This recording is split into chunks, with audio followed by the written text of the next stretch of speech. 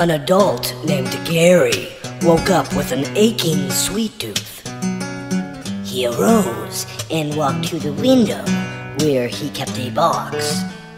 Now inside that box, he kept a piece of candy. Just the sight of that candy made his entire mouth water.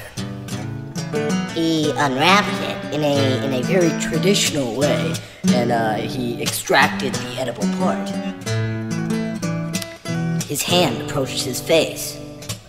He was on the cusp of delight. But in a flash, all that changed when his landlord barged in.